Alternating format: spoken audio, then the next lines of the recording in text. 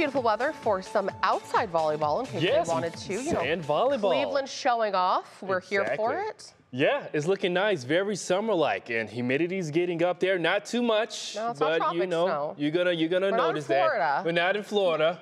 So we're going to keep the 80s rolling for this weekend. And throughout most of next week, mild air is here to stay. But we're going to be watching out for some showers and maybe a few rumbles of thunder as we get closer to your Monday and Tuesday. And that's going to be followed up by a brief cool down, especially for Tuesday afternoon. But that is going to be the coolest day we have as we head closer to the next few days or so. Right now, let's start off with Doppler radar because not much to really track.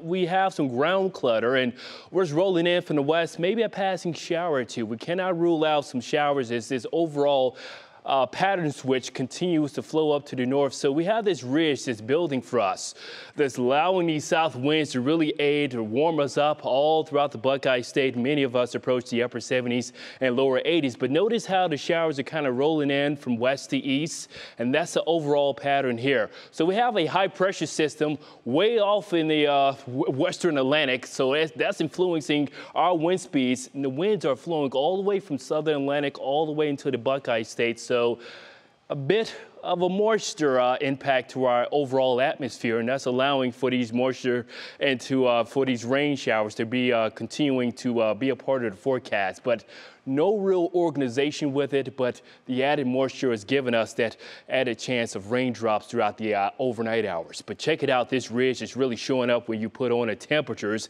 and that's going to be the overall air mass for us that's going to be sticking around for tomorrow afternoon.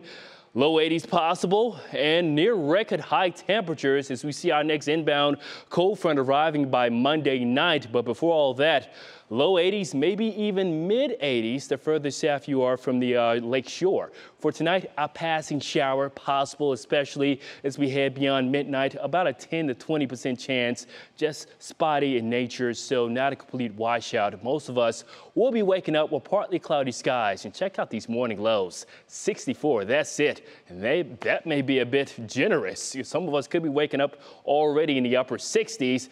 And check it out, we hit a high of 80 degrees. And considering what we're tracking right now, 83, that's likely.